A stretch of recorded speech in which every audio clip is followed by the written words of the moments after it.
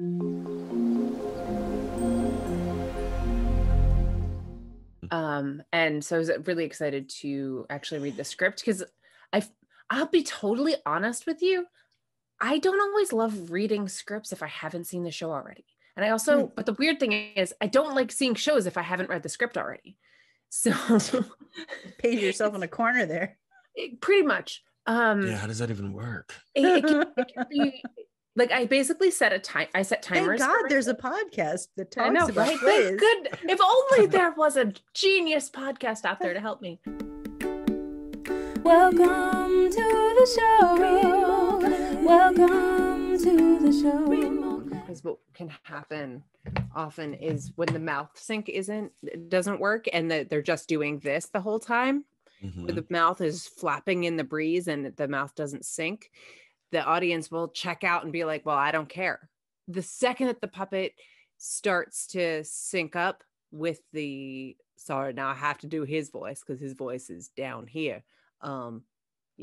It becomes a different thing, and the audience will give you their attention and their focus. But if you don't have that, then, you lose them. That's so interesting. I definitely went from looking at you to looking at Bo.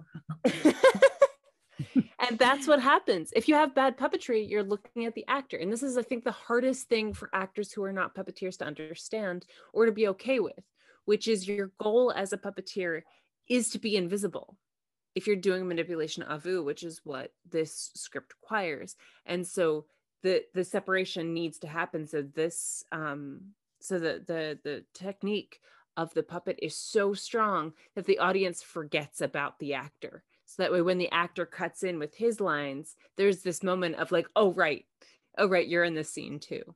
We're gonna read up on a lot of plays and talk about them in many ways. So welcome to the show.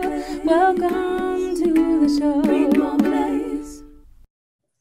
We did want to... Nope, sorry. No, we did. Huh?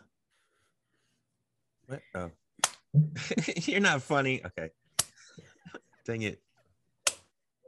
We did want to make an announcement this week for those of you who might have noticed we've fallen off our production schedule.